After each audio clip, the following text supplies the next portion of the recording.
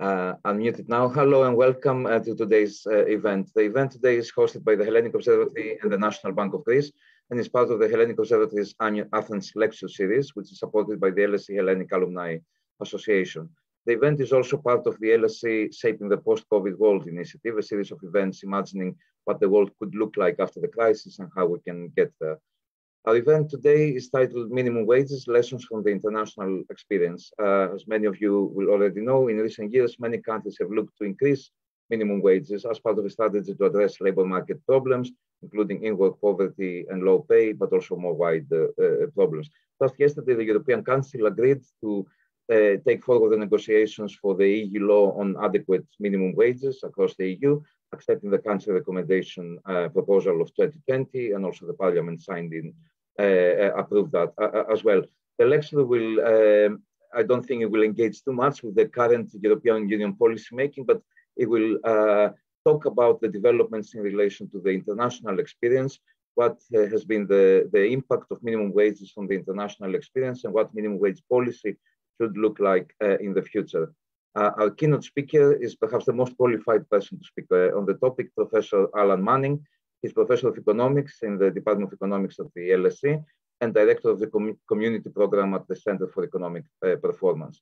Alan is one of the most highly cited and well-published labor economists in the world. He is most widely, I think, known for his work on the minimum wages and on imperfect labor markets, but he has made important contributions on a range of topics in labor economics, from employment polarization, gender pay gaps, to unemployment and wage bargaining. And more recently, his work on immigration, culture, and identity. His publications include his 2003 book, Monoption in Motion, with Princeton University Press, and papers in pretty much all top journals in economics, the Economic Journal, American Economic Review, Review of Economic Statistics, Journal of Labor Economics, and many others. Alan is fellow of the Society of Labor Economists and of the European Economic Association, and he has served until very recently, I believe, as chair of the UK's Migration Advisory Committee. He's also held many editorial positions in senior economics journals and has public service more widely, including in the issue of minimum wages, on which he's going to talk to us today. Now, to discuss past his presentation, we have two very eminent Greek academics to talk and perhaps link the topic closer to Greece. Our first discussion will be Manolis Galenianos, who is Professor of Economics at Royal Holloway at the University of London.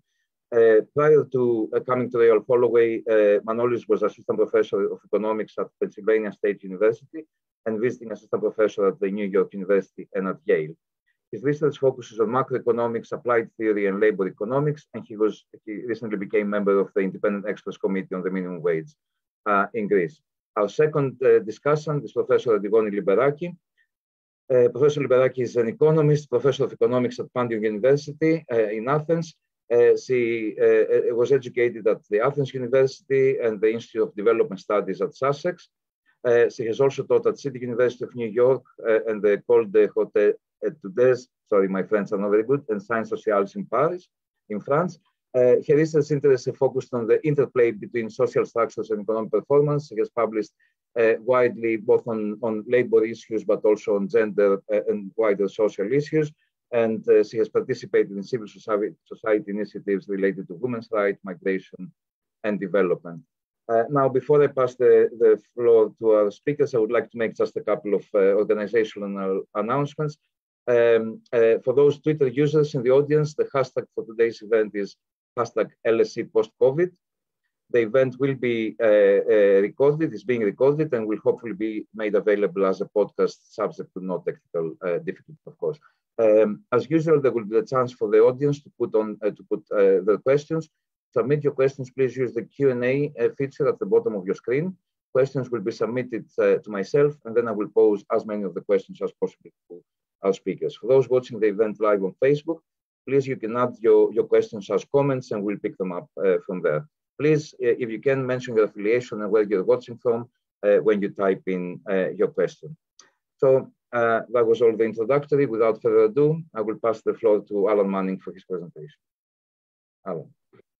Thank you very much, Vassilis, for that very kind introduction, and thank you for the invitation, the opportunity to speak to you today. I'll just share my slides.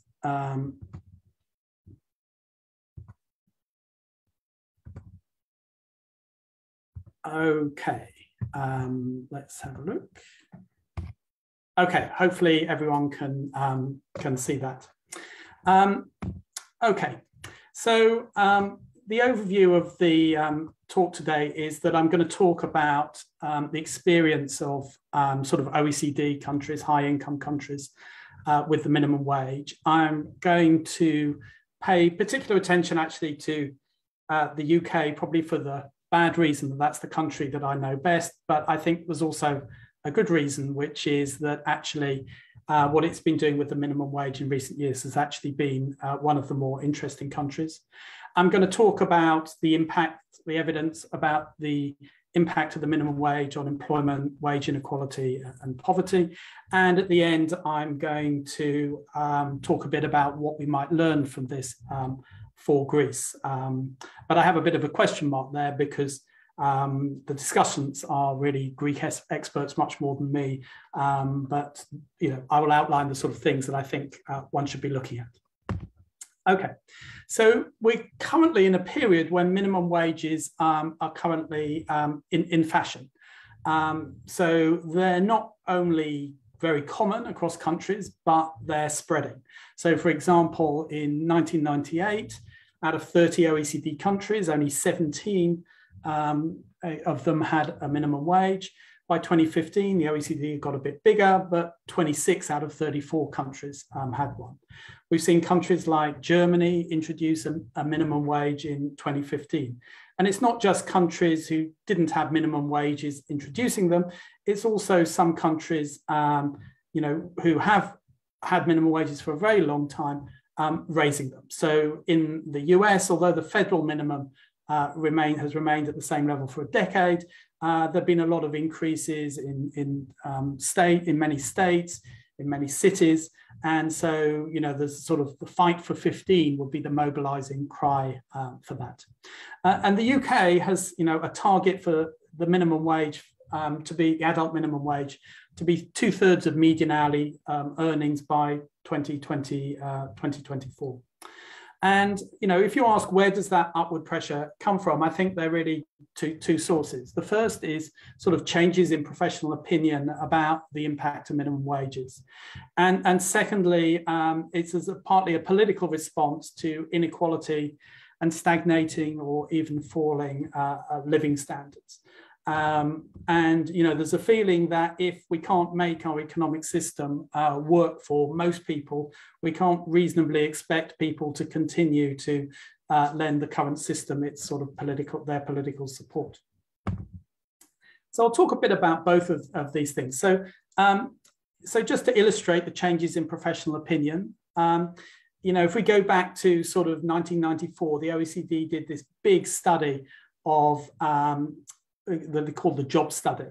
And basically, what it said about minimum wage at that point was, if it is judged desirable to maintain a legal minimum wage as part of an anti-poverty strategy, consider minimizing its adverse employment effects. So I think, reading between the lines, that's sort of saying, we'd really rather you didn't have a minimum wage, but if you have to, don't have it very high. By 2018, the sort of update to it, the so-called job strategy, was sort of much more positive about it. That minimum wages can help ensure that work is rewarding for everyone, and that when minimum wages are moderate and well designed, adverse employment effects can be avoided. And those two quotes, I think, summarize the way in which professional opinion has changed. And you can see that in, for example, surveys of academic opinion. This is a survey of sort of members of the American Economic Association asked whether they agree whether the minimum wage increases unemployment among young and unskilled workers. If we work back to 1976, only 10% of economists disagreed with that. 68% agreed without any provisions. By the time we get to 2011, we have 25% disagree, and only 39% agreeing. But you can see that even in 2011, the minimum wage remains a controversial topic. It's a controversial topic in the UK. I'm sure it's a controversial topic in Greece as well. So, why have professional opinion changed in this way?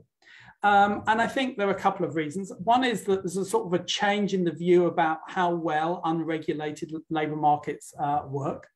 And so I think, 25 years ago, most labour economists really sort of assumed that wages would equilibrate demand and supply if the government didn't intervene, and any rise in the minimum wage would sort of simply interfere with a well-working market and cause a fall in labour demand and result in job losses.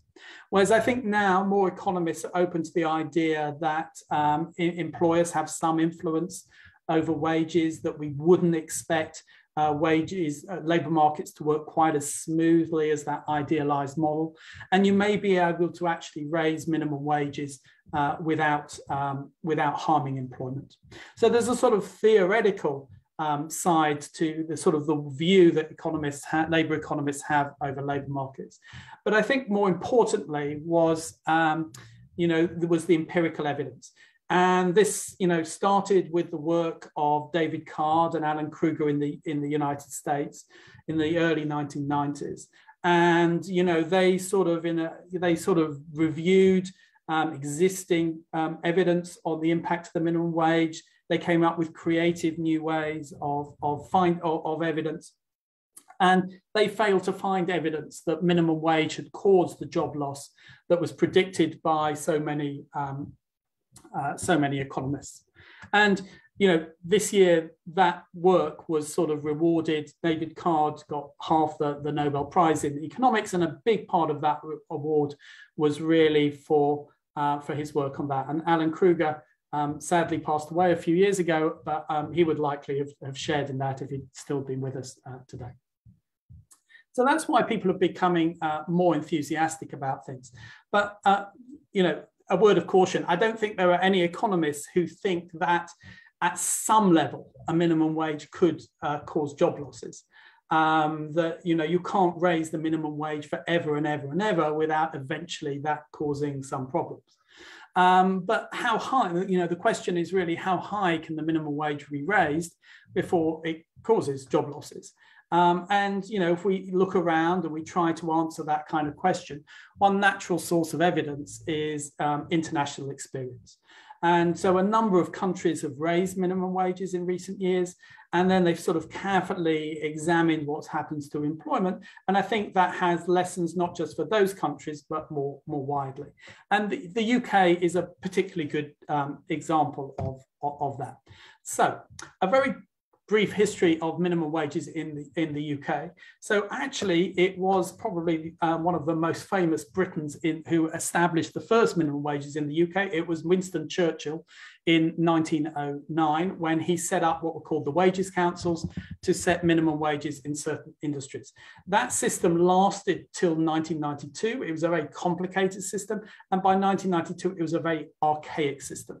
And so in 1993, the then Conservative government in the UK abolished the Wages Councils, and the UK was left without any minimum wage whatsoever, except in agriculture, which is sort of something under 2% of total employment. Now, when Tony Blair won the election in 1997, he won it on had a manifesto commitment to introduce a national minimum wage, and that is what has happened. So in 1999, the national minimum wage was introduced. This was extremely controversial at the time. It was opposed by the Conservative Party, both in the 1997 election and at the subsequent election in 2001. But now this has, changed a lot, because I think everybody looking back at this now says, well, this was a good policy. This was a really good policy. There are still disagreements about what level the minimum wage should be at, but there isn't really any sizable constituency now in the UK saying we shouldn't have a minimum wage at all. And central, I think, to establishing that sort of legitimacy was, that the Blair government set up an independent low pay commission which consists basically of 3 representatives from unions. They're not formal delegates, but they sort of normally have a union background, 3 people with an employer background, and 3 independents who are normally academic labour economists. And those look at the evidence and they make recommendations about the level of the minimum wage to government based on the evidence. And then the government decides whether or not to accept those recommendations. I mean, most of the time it has, but there have been some occasions when it hasn't. And I think that institutional setup has been very important in establishing the minimum wage in the UK.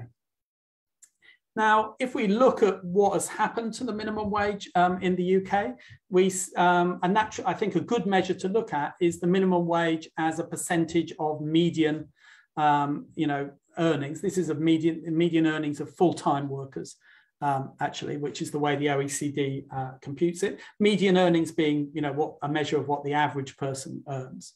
And what you can sort of see is that it was introduced, it was a bit over 40% of median earnings. But there was a period when the Low Pay Commission had a bit of a look around, looked to see what was happening. It didn't really push things forward. Then in the early 2000s, in the early 2000s, it had a look. It hadn't seen any evidence of job losses. It started pushing it up a bit further. It then, around the economic crisis, the financial crisis, got a bit nervous about pushing it up further. So again, there was a sort of slight pause. And then we see this big change in 2016, which I'll come back to in a minute. And then this quite sharp rise after that. Now, in terms of what the impacts of this have been, it's had a very dramatic impact on inequality, wage inequality in the bottom part of the wage distribution. So although we generally think of inequality in many countries as being higher now than it used to be, if you look at the bottom half of the UK wage distribution, that is not the true. In fact, the level of inequality in the bottom part of the UK wage distribution is now at a 50-year low, maybe even further back. We don't have any statistics further back than that. And the minimum wage has played a huge role in doing that. And it's been able to do that without any clear impact on employment. So this is the percentage of working age population in employment. I finished just before the pandemic, which has rather messed everything up. But you can see that prior to the pandemic, basically we were at a 30-year high in the employment population ratio. Now, when the Low Pay Commission looks at evidence, they look at it in a bit more detail than this, but this gives you the big picture of what's been happening. The UK pre-pandemic had very lowest wage inequality for 50 years at the bottom and the highest employment to population ratio. But, so the minimum wage has clearly benefited workers at the bottom of the wage distribution. But one problem that became apparent is that it didn't have a more wider effect on wage inequality. So if we look, for example, at this sort of blue line here, which is the fraction of people with hourly pay below 2/3 of the minimum, you can see that after the minimum wage is introduced in the late 1990s, the minimum wage didn't have any impact on the fraction of people on this definition of low pay. And the reason for that was the minimum wage was not set anywhere near 2/3 of median earnings. It was set at something like 45% of median earnings. So the impact just didn't reach far enough up the wage distribution. But the UK had a problem with living standards more generally. And so it thought about doing a change. And what you notice is that after about 2015, this proportion actually falls a lot. And the reason for that is a policy change that came in 2016. And that policy is given a name, the National Living Wage, but basically it's just a higher minimum wage initially for those people aged 25 or more, but currently applies to those aged 23 or more. And in 2016, the finance minister, or the chancellor as we call them, surprised everyone in his budget speech by announcing the national living wage and a target for it to be sort of 2/3 of earnings, sorry, that should say 2/3 of earnings by 2024. It is that policy which has been responsible for the bigger impacts on inequality we've seen since 2016. And so far, we've seen very little evidence of adverse employment effects from that from that change. So, the Low Pay Commission is continuing to say, well, keep on track for this 2024 target. And if that's reached, the UK will actually end up with one of the higher minimum wages in the OECD. Now, that's a little bit surprising because it's a Conservative government that's done all of this. But there are some issues with the national living wage that I think it's important kind of talking about.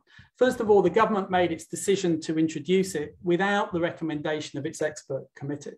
It has the right to do that, but a lot of people felt it was too political a decision when this independent expert committee had played such an important role previously.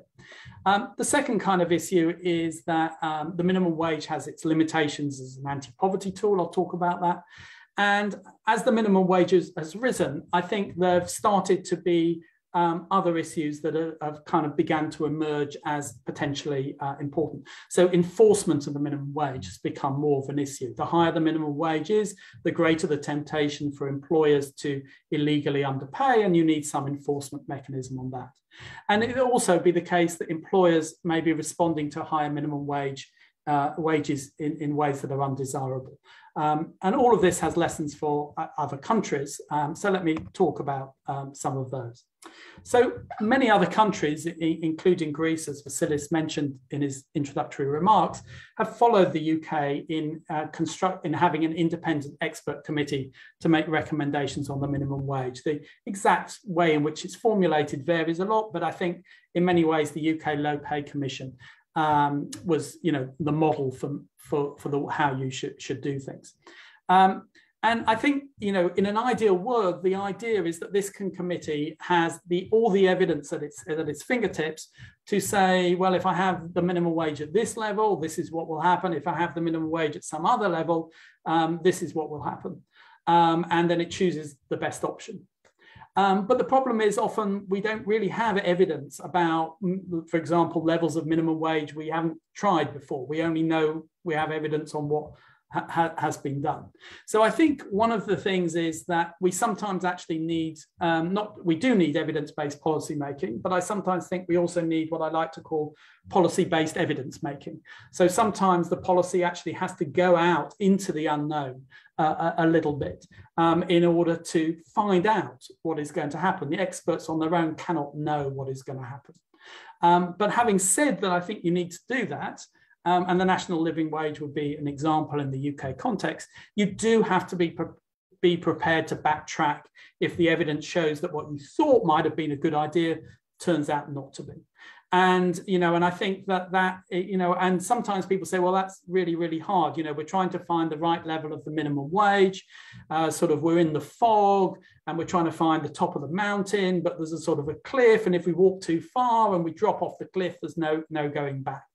But I don't really think there's any real cliff edge here. So if you push the minimum wage, for example, a little bit too far, and then you come to realize, oh, actually it went a bit too far, all you would do is have slightly lower increases for a number of years, and that would, as generally wages rise, as is normally the case, you would sort of go back to where you were before. So I don't think you should be too afraid about sometimes taking some risks. You sometimes do have to take some risks, calculated risks, but risks nonetheless. The other thing is that don't expect too much from the minimum wage, and in particular in how addressing its poverty. It is a useful tool for addressing poverty, but it's a rather blunt instrument. And the reason for that is that the minimum wage normally is a minimum hourly wage. It might be converted to a monthly level. I think in Greece that's quite common. But poverty depends upon household income, and that depends not just on your hourly wage, but whether you're in work at all, how many hours you work, how many others in the household work, what they're earning when they work, how many dependents there are. And there's no way that a minimum wage on its own can target all of these things. So it can be useful to combine, I think, a minimum wage with sort of in-work benefits for the low paid, which are sort of means tested based on household income. And sometimes people, say, oh, well, the in-work benefits are a substitute for the minimum wage, but I think they're actually a complement. I think they naturally kind of go together. The risk if you have in-work benefits without a minimum wage is that you're just allowing employers to cut wages and take some of the benefits that are intended for low-income workers. The final sort of things I talked about with the potential sort of concern is sort of employer responses to higher minimum wages. And I think the evidence here is still less clear, but I think there's sort of some anecdotal evidence and, people are looking at it, but I don't, I think we don't quite know at the moment.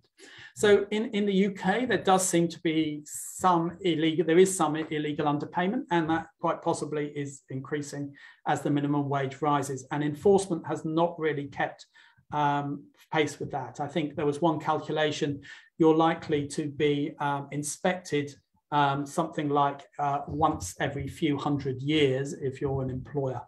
So it's not really much of a threat. A second kind of problem is that the minimum wage only applies to employees.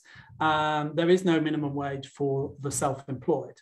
And so there's something of a temptation for employers to classify their workers as self-employed, independent contractors, rather than employees. And so we see legal fights in the UK, for example, over whether Uber drivers are workers, employees, entitled to the minimum wage, or are they independent self-employed contractors who would not be. And also employers may well be becoming more careful about the hours that they actually pay for. So in the UK, there's the phenomenon of 0 hours contracts. They don't commit to offering any certain number of hours. There are no guaranteed hours. And this can lead to income volatility for what are low income households. So you just wouldn't know how many hours you're going to get of work. And the concern here is that employers now, they have to pay a higher minimum wage for each hour. They might suddenly in the middle of the day tell you, oh, well, we haven't got any customers at the moment. I don't want to employ you for the next hour. And, you go and amuse yourself. And, that's sort of not very good. Okay. One other topic that I think is important is whether I've talked about the minimum wage as if there's a single minimum wage, but there is a question about what variation there should be in the minimum wage. And the UK system has some variation in the minimum wage by age, as do many other countries. And the idea behind it is that wages generally are lower for younger workers. Perhaps the younger workers are less likely to have dependents. They may be not minimum wages for their whole life. And it's, when we're talking about workers at the start of their career, we may think it's more important to make sure they have a job rather than to raise their earnings. It should be said that, many UK employers don't vary the minimum wage, make much use of the variation that's allowed for one reason or another. So it's in practice often less important than it looks on paper. But there are also, there are other sorts of variation you might have. Some people have argued for regional variation in the minimum wage to reflect differences in prevailing level of earnings in different parts of the country. And I think the Greek system has had, at least in the past, some age variation, but also perhaps more unusually, it has some variation by marital status and sort of labour market experience. I hope I'm not sure if I'm quite right. Vassilis is nodding, so I'm hoping that's reasonably accurate. And that's quite unusual. But again, I think you might think you could justify that, in terms of, the more likely to be workers in poverty. If you're married, maybe with dependent children, you might be more concerned about child poverty than you are about adult poverty. And also, actually, when we were thinking about the national living wage in the UK, we actually thought about linking it to labour market experience rather than just age. But I think the trade-off here is between a simple system, has some virtues, everybody understands it. And if you have a lot of complication, you probably it becomes harder to enforce. But at the same time, there are some arguments about fine-tuning the minimum wage to different labour markets. So it's about striking the right balance there.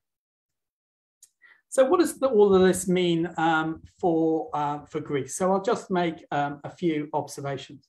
So first of all, if you just compare the level of minimum wages around the world, I put some selected countries on here, Greece. I've put some countries with very high minimum wages, some big countries. I've also put sort of one Eastern European countries, Southern European countries on here. So it's a sort of selection. So the minimum wages in Greece is not the lowest that we see in the OECD, but it's one of the lowest, a bit under sort of $6 an hour equivalent.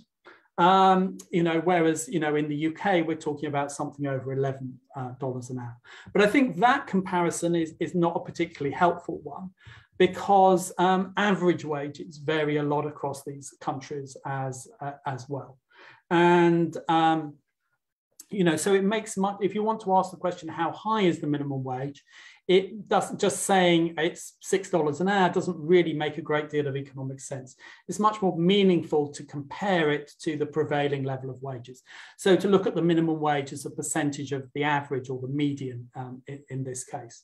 And if you do that, you see that you've got sort of countries like the UK where it's sort of pushing up towards 60% at the moment with a target to go higher. There are other countries, France is even higher than that. There are countries that are sort of very low. The US is at 30%, though this is the federal minimum. In many states, it would be higher than that. And Greece then on these figures comes out as about 50% of the median. So it's sort of where many countries seem to be. So in that sense, the level of minimum wages currently prevailing in Greece seems, it's sort of middle of the pack sort of thing. How has that changed over time? Well, obviously, Greece has been through a very, very traumatic economic crisis. There was a big nominal cut in the minimum wage in that period. And you can see that the minimum wage as a percentage of median earnings fell a lot. And then it's sort of recovered somewhat since then. In terms of the incidence of low pay, again, these are sort of OECD figures. This is defined as the percentage paid less than 2/3 of the median. And there you can see a very high levels of inequality in the United States. Here, Greece looks to be one of the having a relatively low incidence of low pay compared to a number of other countries on the low side. Now, I think some things that are, that are a bit distinctive possibly about the Greek economy are first that it has a very high share of self-employment. So you can see here, this again, OECD figures, there's something about like 1/3 of workers are self-employed. It's important to remember the minimum wage does not apply to the self-employed. So that limits the effectiveness of it as a policy. It may also be easier to move people from employee to self-employed status. And in many countries, that's a lot higher than many countries. A country like the UK, although it's risen, is something more like 15%. It's also, Greece has more informality than most OECD countries in its economy. So these are estimates of the undeclared economy as a percentage of GDP. And, Greece is estimated on the high side, estimated around almost a quarter of the economy. And, what this means is this isn't just about not paying the minimum wage, it's a whole range of informality and not paying, not complying with this regulation and that regulation. But in most countries, you would tend to see underpayment of the minimum wage as being part of that. So one thing that I think is not a very good policy is to have a high minimum wage on paper and then not enforce it in practice. I think it would be much better to have a more modest wage properly enforced. And a number of countries in the world do have very high minimum wages on paper, but in practice, in most employers don't pay it, and there's very little enforcement. I think other issues that might possibly be important is that, for example, in a country like the UK, most minimum wage workers are in non-traded parts of the economy. So, for example, many of them are going to be working in restaurants and hotels, and most of the customers for those, in those restaurants and people in those hotels are British people. They're not sort of, whereas in Greece, that may well be less true. There's much more in the way of that.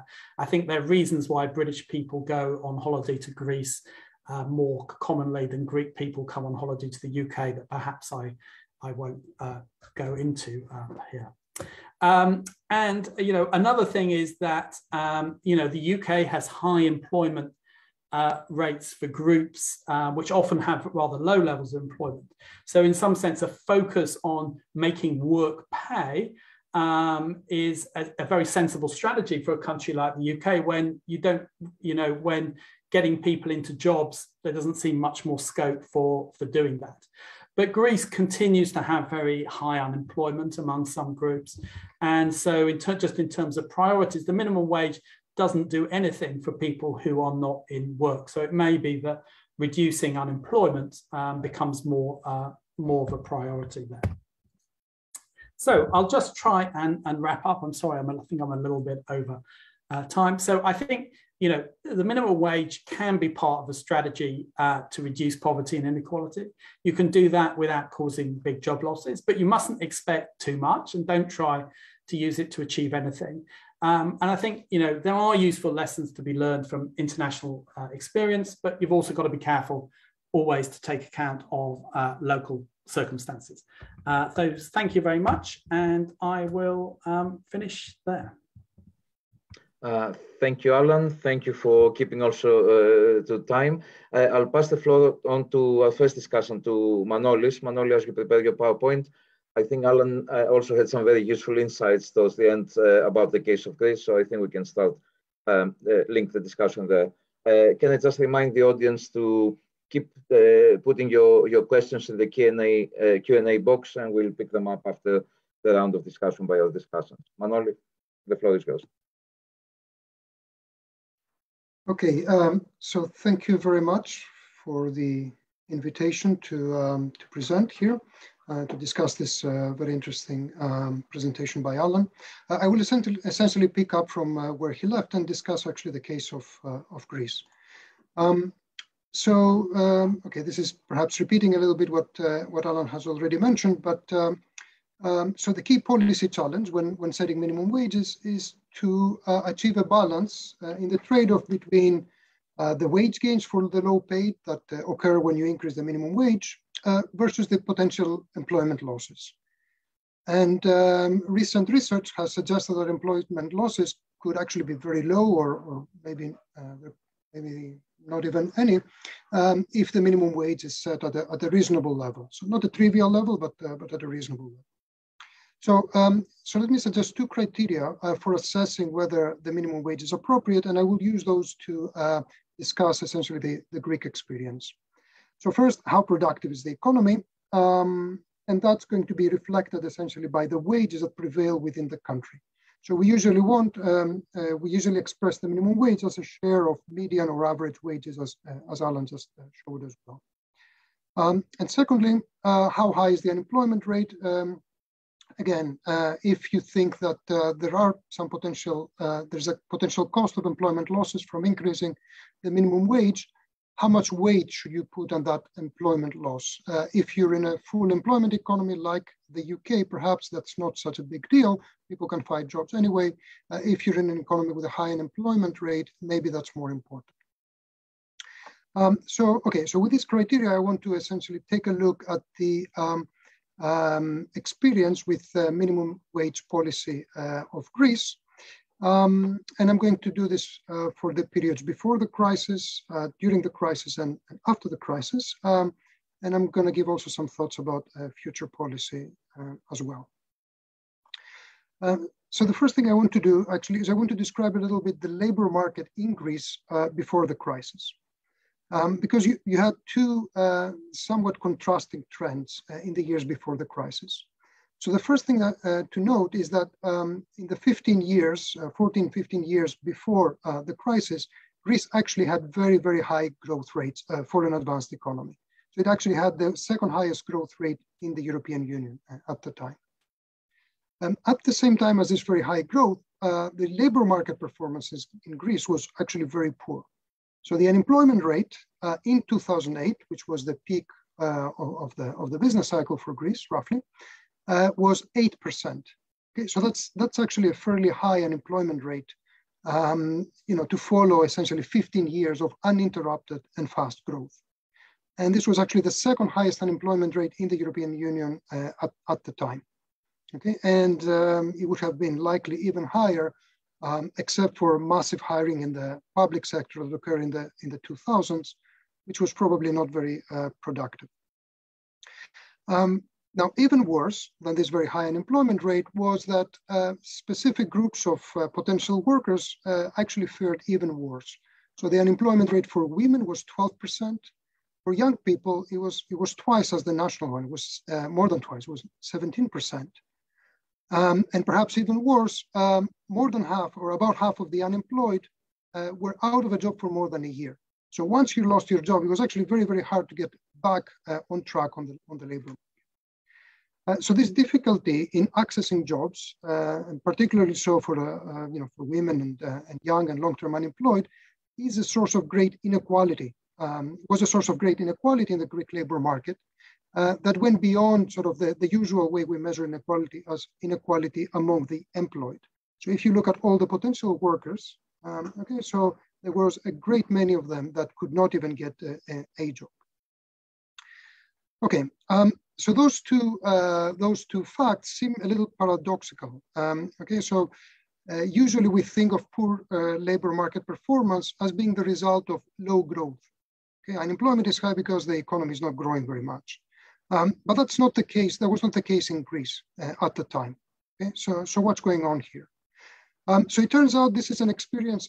So many other European countries had a similar experience in the previous decades, and it even, this experience even has a word. It's called Eurosclerosis. So that essentially happens when you have poorly designed labor market institutions, and what they do is that they discourage these institutions. They discourage job creation. Even when there is high economic growth. Okay, so what are these labor market institutions? They might be the minimum wage and the wage determination mechanisms. It could be employment protection legislation or the way unemployment insurance is organized. Unemployment insurance is not particularly relevant in the Greek case because it's not particularly widespread. Okay. So now I will turn to the minimum wage and describe ways in which it was actually part of the reason why you had this very poor labor market performance despite high growth. So first I want to look at the evolution of the Greek minimum wage before the crisis. So on this graph that I've plotted here, so on the horizontal axis here you have time. Okay, so it shows you the evolution of the minimum wage between the early 2000s during that decade. The green line here is the minimum wage. It starts at about 23 euros per day, and it goes up to maybe 32, 33 right before the crisis. So of course, looking at the absolute level of the minimum wage is not the most useful metric. A more useful metric is to look at the minimum wage as a share of the average wage. And the average wage here, this is for workers employed at the private sector. So for Greek members of the audience, these are workers who are insured at ICA, which is the main social security fund for private sector salaried workers. So what you can see is that during this decade, essentially the minimum wage as a share of average earnings was fairly stable at about 60%. Now, if you compare this share with other countries, it's actually fairly high. So in the case of the UK and Germany, it was 55 and 48% respectively as a share of the median wage. And actually the median wage is always quite a bit lower than the average wage, maybe 10 to 20% lower. So if you were to look at the ratio of the Greek minimum wage to the median wage in Greece, you probably go over 70%. Okay, so the punchline here is that Greece in that time had actually a fairly high minimum wage by international standards. Even more so, actually, the minimum wage that was applicable to many people was higher than that, exactly because you had a seniority bonus and a marriage bonus. So the minimum wage that applied to some people could go up from 740 euros right before the crisis to more than 1,000 euros per month. Okay, so you could go up to by almost 50%. Even more so, the national minimum wage formed the basis for the negotiations for about 100 sectoral minimum wages and 90 occupational minimum wages. Okay? So what this means is that you had this very rigid system of minimum wages, which the level of which was very high, which probably contributed to the discouraging of job creation and discouraged the hiring of sort of more marginal workers. And it seems to have been, it's likely to have been a key factor in explaining this labor market underperformance during those years of high growth. Now, going forward, this rigidity actually became even more pronounced during the crisis. Okay? So as you're probably all aware, in the 2010s, so Greece had a Great Depression level economic crisis. So this figure here shows you basically everything you need to know about this as far as the labor market is concerned. So on the horizontal axis again, we have time going from 2008 onwards. And I'm plotting two lines here. The blue line shows employment. Again, these are private sector, these are full-time private sector employees. And the red line is the average wage in the private sector among full-time workers. So what you can, and the two lines here are normalized to 100 at the end of 2008, which is essentially the peak of the business cycle. So what you can see is that when the crisis hit around 2010, 2011, employment, private sector employment collapsed. It collapsed by about 25%. So about 500,000 people lost their jobs during that time in the next couple of years. However, and that's very strange, if you think about it, wages for the workers who kept their jobs actually did not decline almost at all. Okay, and that should sound strange because if you have a firm that suddenly cannot sell its products and has to reduce its costs, there's two ways you can reduce your labor costs. You can fire workers, or you can reduce the wages of the workers on your payroll. And somehow this second option of reducing wages does not seem to have been used, or not very much. So Manolis, just interrupt 1 minute, please. We're running out of time. Okay. All right. So then, so what happened then, and I think that clarifies why wages didn't drop, is that when you see this red line here, in the early 2012, you had a big labor market liberalization, which, among other things, reduced the minimum wage by 22%. And subsequent to that, you see that, first of all, employment stabilized. So the number of employees stopped dropping and wages dropped, okay, instead. Okay. So again, that period basically is when the labor market started recovering. So again, what I want to stress here is that 2012, 2013, the economy was still contracting, and nevertheless, the economy was contracting, but employment stabilized because it was lower wages that took up essentially the burden of the adjustment. Okay, so to conclude here this part, these high and rigid level of minimum wages made it much harder for the economy to adjust to this very important negative shock, and led to much more loss of jobs than would otherwise have been the case had, for example, wages been allowed to decline. Manoli, I'm afraid we'll have to leave it here. If you don't mind, we have to leave it here. We may pick up some of the points you have in the rest of the presentation a bit later in the discussion. I need to manage the time, so thank you very much. I'll pass the floor to Antigone. I'm sure we're going to come back to this in the discussion. Antigone. You're muted, Antigone.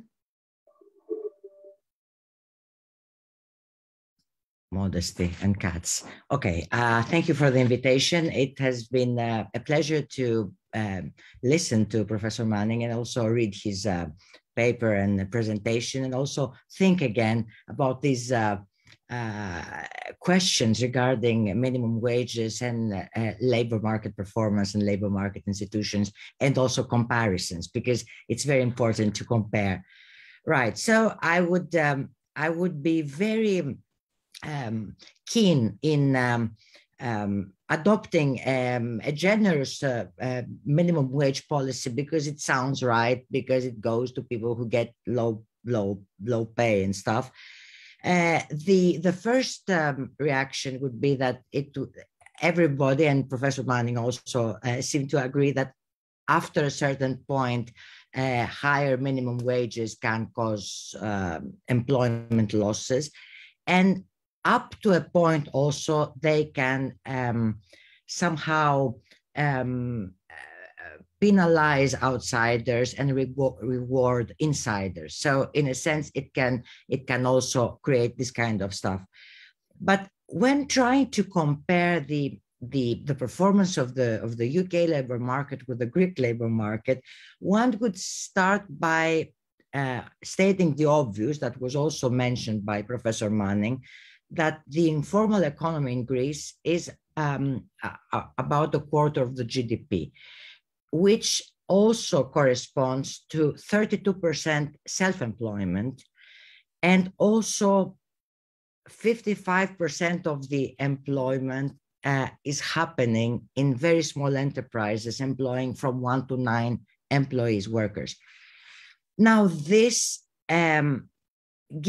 feeds undeclared and underdeclared work, and makes fine-tuning of the labor market much more difficult, because it creates an opaque screen behind which things can happen, and some of them can be very nasty. Now, if you also see how this situation interacts with other labor market institutions, such as high employment protection regulation, as Manolis Galenianos has just mentioned, and also a very high tax wedge, you end up not being so surprised that even during the good times of fast GDP growth, the Greek case has been characterized as a jobless growth case. Jobs were not created not only at the same rate as new wealth was created, but it sort of remained completely frozen. The second thing that I would like to raise is this. I was very interested to see that part of the success of the minimum wage rises in the UK was its delinking with the rest of the wage ladder. I mean, the wage distribution. Now, in Greece, as far as I remember myself, quite a long time, the negotiations around the minimum wage by the trade unions and the employers were basically using the minimum wage as the most important rhetorical weapon. Why were all these public sector trade unions so crazy about ensuring a rise in the minimum wage? It was because the rise of the minimum wage was transferred immediately to the whole of the wage distribution. Not only that, but it sort of rolled over with a faster increase, because the minimum wage was the absolute minimum increase that could be negotiated at professional, sectoral, firm level. Anything higher than that would be acceptable, but nothing less than that, which means that while the public discourse was dominated by the plight of low-wage workers and their need to, have an increase in their wages, in reality, a whole spiral process of wage hikes was set in motion that was terribly destructive concerning the external competitiveness of Greece, and was also partly the reason why lots of economic activities moved away from the tradable sectors and into the untradable sectors. And I was expecting Manolis Galenianos to mention this. So we can't really say what would have happened if we did not have this kind of rigid labor market institutions, plus tax wedge, plus unfriendly to employment regulations, plus how shall I put it nicely, not very sincere negotiations about low-paid people, because basically it was the step to move the whole wage ladder upwards. But we know what happened after the wage cuts of 2012. Until 2 years into the crisis, when everything was collapsing, the state, the budget, the international position of the country, Greece was on the verge of increasing further the minimum wage. And then there was this decision to freeze it and to cut it by 20%. The idea at the time, the Greek minimum wage before the seniority and family top-ups was higher than Portugal, higher than Spain's, and higher than Slovenia and than Malta's. I mean, this is something which is very telling about the situation in Greece. After this brutal stabilization programs, it is interesting that if we look at the income distribution, the picture of inequality was lower in 2019 compared to 1 year before the crisis, 2007. It sounds paradoxical. And what is also a little bit paradoxical is the fact that the rate of poverty somehow declined.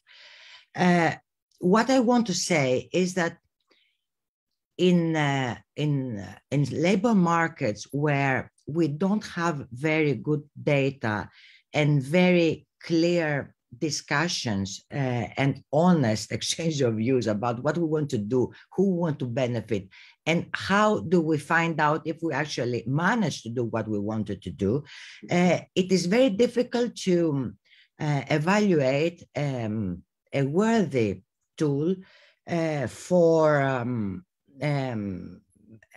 in order to see if it is important to do it. Let me finish by mentioning what the IMF technical assistance review on the microdata necessary in order to monitor minimum wages concluded. This happened a year ago. They said that the main problem with the microdata in concerning the labor market and in Greece in general is not so much the content of the information collected, but the main problem is the lack of sharing of this information to researchers, trade unionists, I don't know who else. And that this is one major problem that cannot feed informed debates. Having said that, however, they went further to say that there is a major information gap regarding the data available, and this is the identification of minimum wage workers, which is necessary in order to see questions of coverage, but also necessary to see who is going to benefit, who lives with him or her in the same household. Does she work? Does he take a benefit? Is he or she a pensioner? So this lack of information makes it very difficult to go ahead and produce policy-based evidence making. I mean, we cannot do that because we cannot follow it. We cannot monitor it because this information is not even collected, let alone shared. So, Antigone, can you also wrap up in the next 10 seconds, please? Yes, the final issue is compliance. As you can imagine, compliance is a major issue, but not the biggest one regarding the rest that we discussed.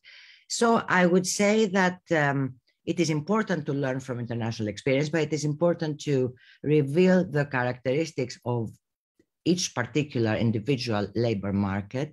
And when there is interactions with other institutions that produce toxic results, it's better to think a little bit more and go for in-wage benefits, negative income tax, I don't know what, but not use minimum wages in a foolish way that it was used in the past. Thank you.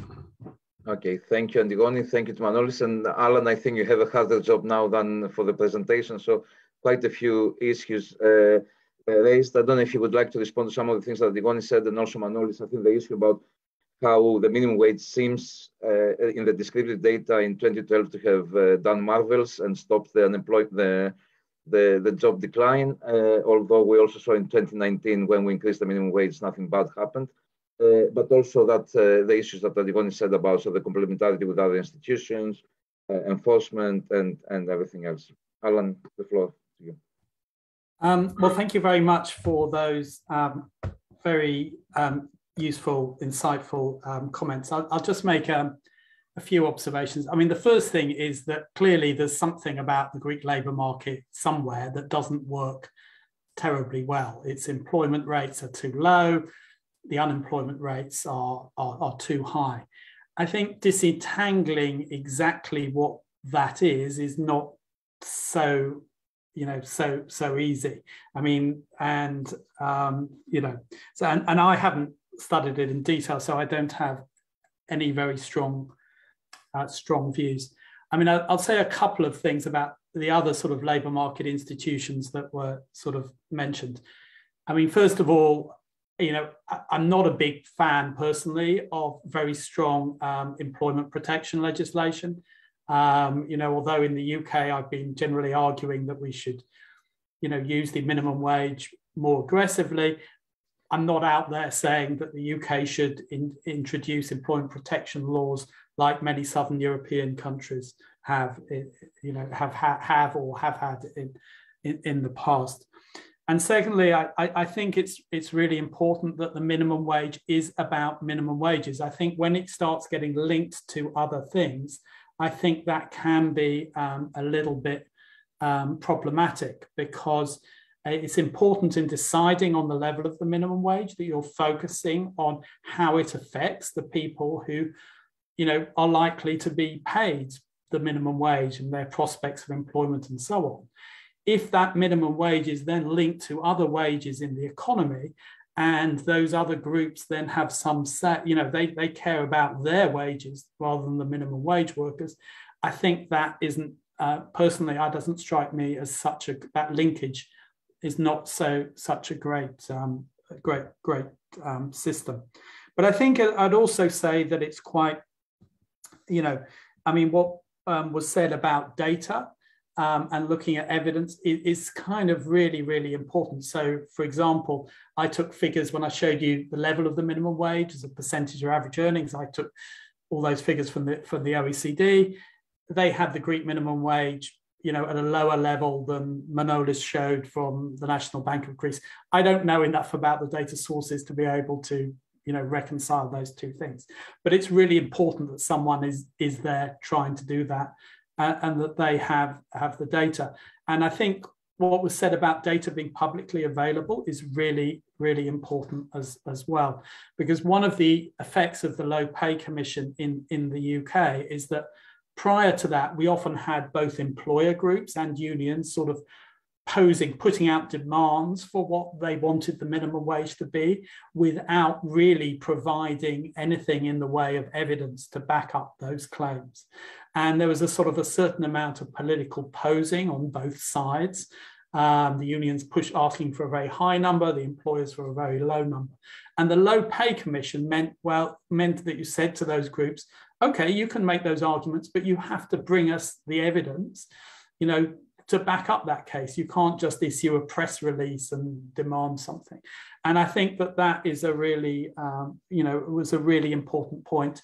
Data widely shared, having many people the ability to, present the cases. As Vassilis has said, I know there's, work about when the minimum wage was then raised again in 2019, that there didn't seem employment losses from that. There may be other people who say, no, I've looked at the data and it's different, but that's all very, very important at finding a good, a good policy, having that sort of debate out there in the open. Thank you very much, Alan. And indeed, when you were saying about the different demands and how they were not really evidence-based, I remember my experience in 2018 in the Minimum Wage Committee that we had on the one hand the unions asking for a 25% increase, and then the Bank of Greece asking for a 0% increase. And you can see there's a big range in the demands. Let me bring in questions from the audience. I would like to start with a question by, and I'm trying to follow names as well as questions. So by William Ellison, who's a civil service economist in the UK, I imagine. And he says that you mentioned that beyond some level, an increase in the minimum wage could affect unemployment. Have you done any analysis of what is the optimal level? And for example, MPs from the Labour Party are calling for a £15 per hour minimum wage. Do you think this will have a negative employment effect? I will start to dilute a bit from the Greek discussion, and then we'll go back to the Greek discussion. Alan?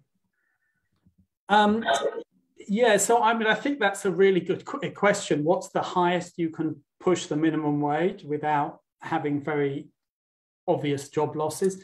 In the UK, and I think my impression is also in the US, we still haven't really got to the point where there's very, very clear evidence. I mean, I've argued for higher minimum wages in the UK for a number of years, but even I've been sort of a little bit surprised by how high you seem to be able to push them without any very obvious job losses emerging. I mean, that may be particular to the UK.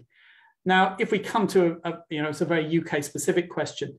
I mean, a £15 minimum wage in the UK would be above average earnings currently, median earnings. That would be a really, really high minimum wage. So I don't think that I would kind of want to jump from where we are now to that.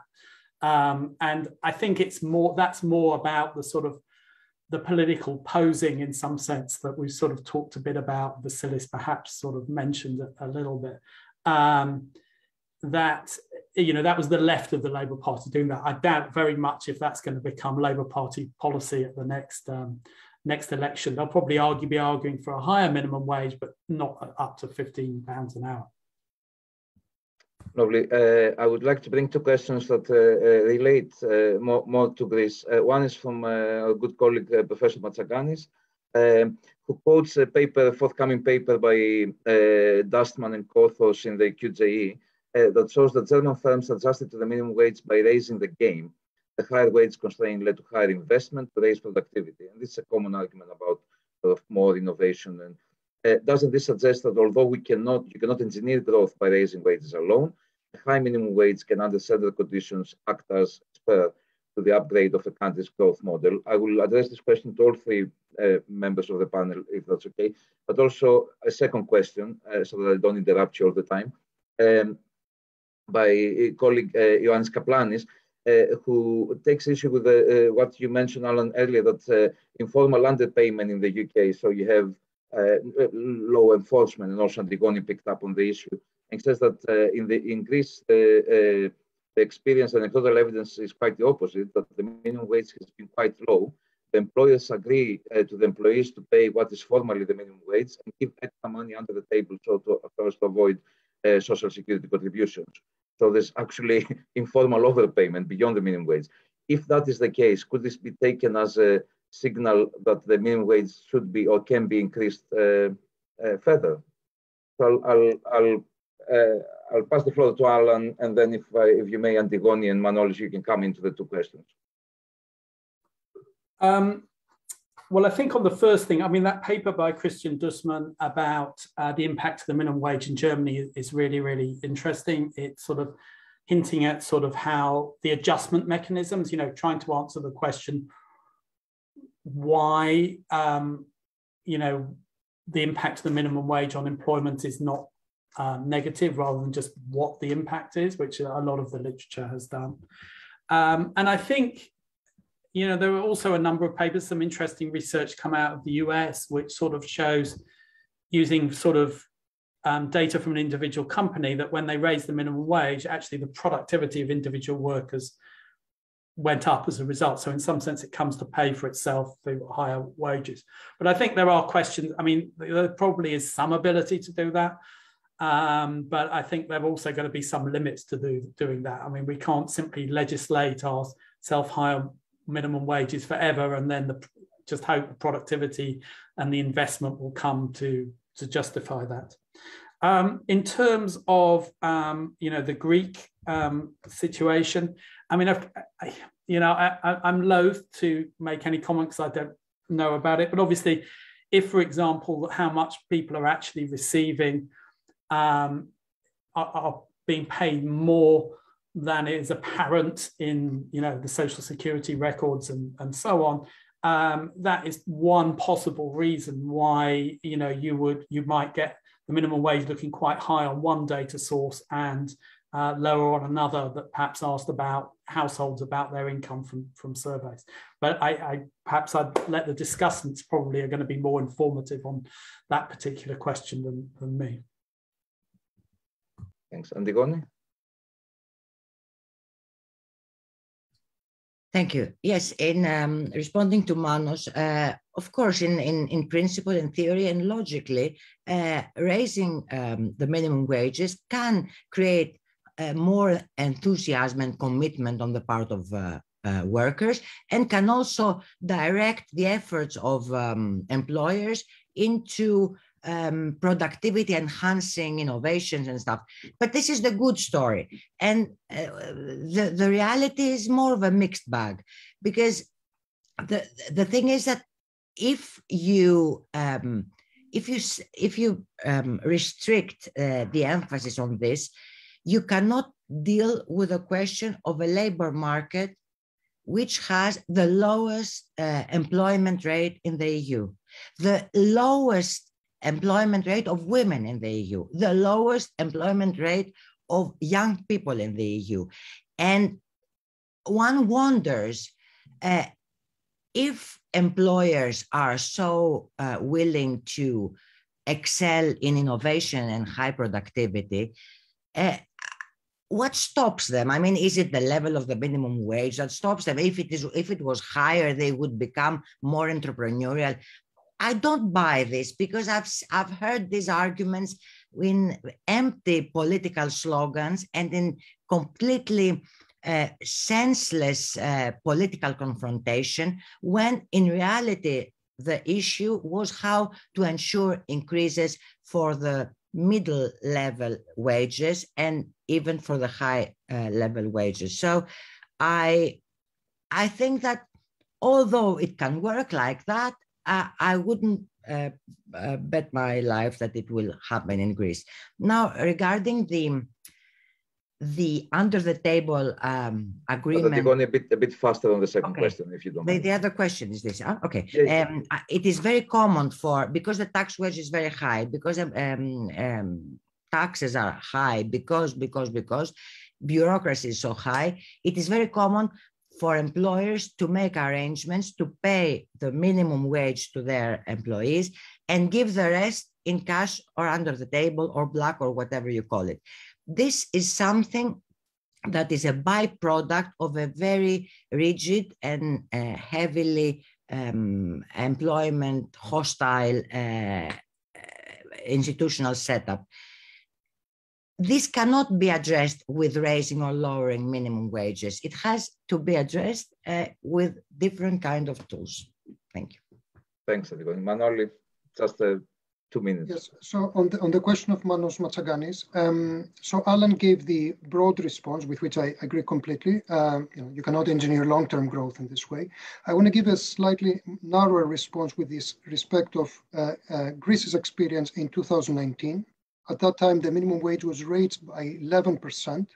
And there was a very detailed study by the World Bank which showed that on the one hand, workers gained, low-wage workers gained. However, employment in low-wage firms increased 2% less than it otherwise would have. So overall employment was growing, so you didn't have losses per se, but you didn't have as many gains as you might otherwise have had. Now, from a reallocation point of view, this does indeed reallocate employment towards higher wage and presumably higher productivity firms. So that's consistent with what was found in Germany. Now, in the specific case of Greece, which had an unemployment rate of something like 17% in 2019, one might argue, as Alan has, that it's a priority to focus on creating jobs, even low wage jobs, and getting people out of unemployment, and then only subsequently try to find people high wage jobs. So that would be the Greek case here. Now, on the second question about the informality, again, I think what Antigone said is absolutely correct. And I think sort of reducing the tax wedge, reducing social security contributions for low-paid workers might be a way of bringing them into the formal labor market. So we don't have to do all this guesswork about what are they actually paid, taking them out or having a setting where a lot of workers are outside of the formal structure, and therefore they don't have the formal labor market structure, and therefore they don't have all the protections, the legal protections that workers should have. Thank you. Good. Let me pass to a number of questions that have come, which are in relation to developing countries. So, one question was how COVID affected the minimum wage potential in developing countries. I'm sure nobody has a ready-made answer to this question. But also another question by Roberto Mauricio Sanchez saying that in developing countries, of course, we have a lot of informality, things we mentioned, high self-employment, weak unions. So is there a particular role of minimum wages as a policy there?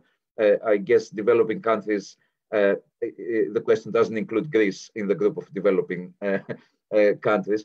And related to that, another question asking whether regional minimum wages, a question coming from Colombia actually, would be more relevant for developing countries. So this is a bit more on the theoretical side. And if I can tip in another question as well by Konstantinos Georgoutsakis, who says that if your wage income is not enough, you will be looking for a second job. Do we know anything about whether minimum wages reduce the incidence of second job holding, and in that sense, redistributing employment to the unemployed? So I guess that question I would pass on to Alan. Okay, thank you. Those are all very good questions. I mean, I think in developing countries, I mean, there is some evidence, notably, I think from Latin America, which have economies with very high levels of informality, that actually the minimum wage in the formal sector actually applies also, has some influence on what happens in the informal sector. So you see in some informal workers being paid the minimum wage, even though you might think, well, given they're informal, you're breaking some rules, why not break this one as well? But having said that, I do think, as I said earlier, I don't think it's a good idea to, have minimum wages that you're not really enforcing very much. And I think many developing countries, that is an important issue. I mean, of course, the state, there's less state capability, government capability in a whole range of issues, not just the minimum wage. But I think I would be cautious about using it in quite a lot of developing countries. In terms of regional minimum wages, I mean, I think it depends on the extent of regional wage differentials in a country. I think in the UK, on balance, I'm against it. What you might have would be a higher minimum wage in London. You then get sort of issues around, well, where is the edge of London? and those sort of border issues that are a bit difficult. But, you know, countries like the US have quite a lot of regional variation in the minimum wage because it's devolved to states, and different states choose different minimum wages, and that's sort of fine as well. So it's not something actually I have very, very strong views on. In terms of the impact of the minimum wage on second jobs, that's a really good question. I have no idea what the answer to that is. I don't think the fraction of people with second jobs in the UK has changed very much but that's just at the aggregate level. Whether there's any impact of the minimum wage, I'm afraid I just don't know. Okay, very good. Thanks. That answers also, so the previous answer, a question by Dimitris Korpakis about whether a differentiated minimum wage policy geographically would help also revitalize less developed regions. And as we heard, Alan, not very much support on a regionally differentiated minimum wage. There's another question by John Bassadin saying that tourist economies such as Greece and other countries in Southern Europe seem to be subject to pressure from other cheap locations outside the Eurozone, such as Turkey, Tunisia, Morocco. So you have the pressure of the fixed currency as well as the kind of cost competition. Although we're thinking about sort of, a lot of where minimum wage work is located is in non-tradables, actually, hospitality and tourism that we consider, non-tradable is actually the main export of Greece. So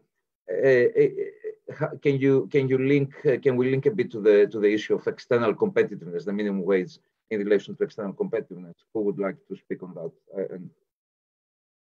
Alan, you're welcome to start. Well, I'll just say very briefly, I think it is a relevant, consideration, that if you have a minimum wage, there is evidence that, when you raise the minimum wage, you raise the prices of the services that, those minimum wage workers were producing.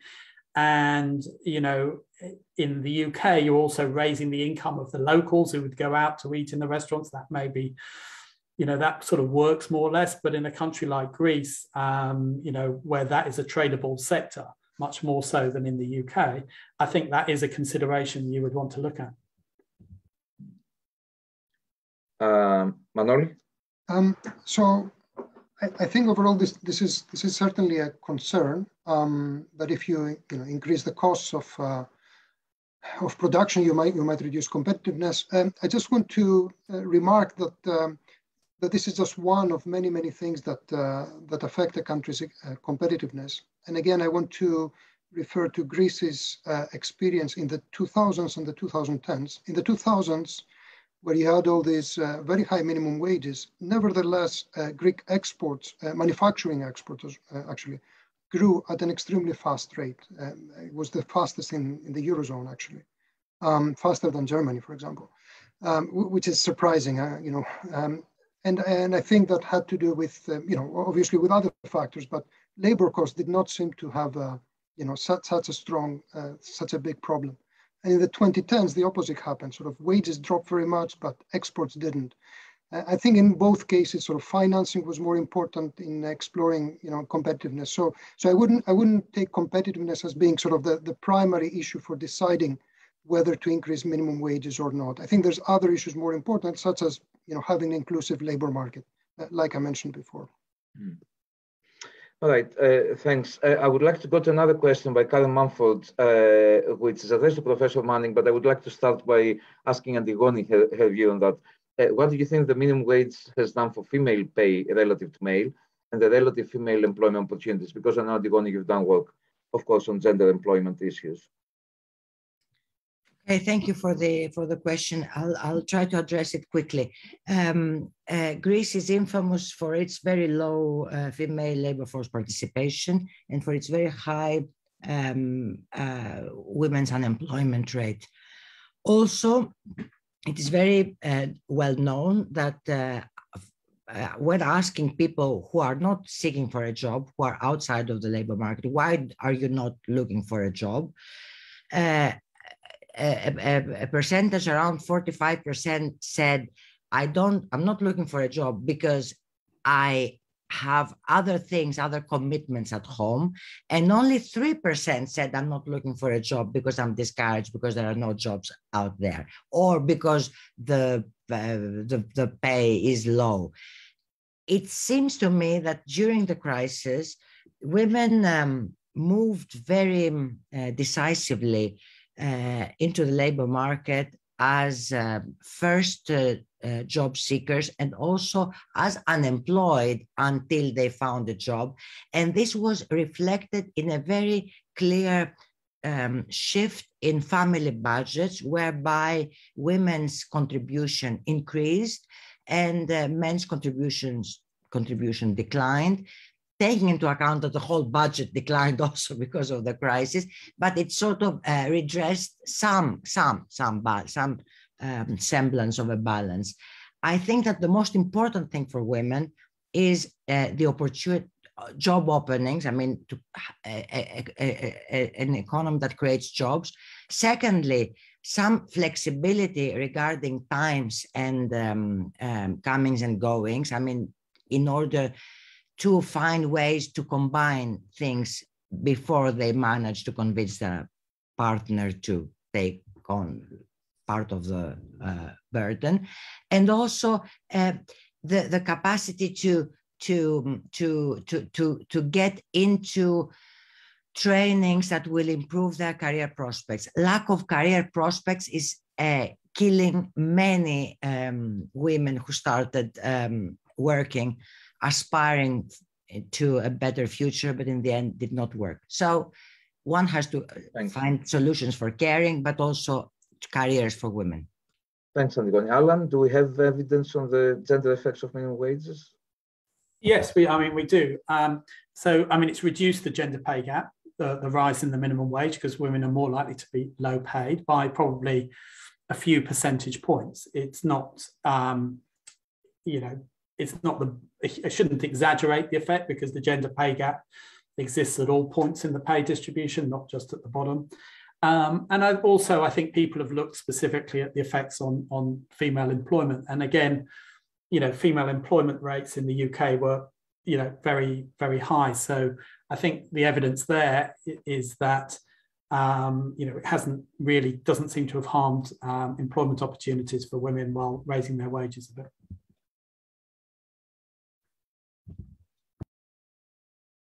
So thanks, Alan. We're running out of time. There are a couple of questions that have been addressed one way or another in the presentation. So, for example, Louis Christophidis is asking, what's the experience of spillovers of the minimum wage in the rest of the economy? And I think, Alan, you mentioned in the presentation, very little spillovers, at least in the UK experience. I would like to close by asking a question that I mentioned in the beginning about the European minimum wage.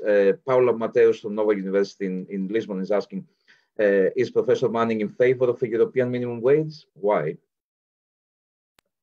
To be honest, I'm not a big fan of that. I mean, maybe I'm British, and so that, I think individual countries should have their own minimum wages, but I think it's probably a matter for the individual countries more than an appropriate matter for the EU as a whole. I mean, it should be said that some of the countries which have the lowest level of wage inequality have got there through having no formal minimum wage, rather than having very extensive collective bargaining. And it seems to me that I wouldn't really want to, destroy that system that seems to be working well in order to have a common institutional framework across the EU. But maybe that's a British perspective on these things. It's very much a Danish perspective as well, Alan. So, well said. Okay, I'm afraid we have to stop here. Before I thank our speakers, just to say that I want to thank, of course, the National Bank of Greece and the Hellenic Alumni Association of LSE for helping organize and supporting this event. The video of this event will be, and the PowerPoint presentation will be available on the website of the Hellenic Observatory, and also available on our YouTube channel. We do not have any more events for this calendar year, so join us again in 2022 at the events of the Hellenic Observatory. Until then, many wishes for the festive season. In closing, let me thank very much our keynote speaker, Alan Manning, and the discussants, Antigone, Lyberaki, and Manolis Galenianos, for the very insightful comments and the discussion. Thank you very much, and Happy New Year to all.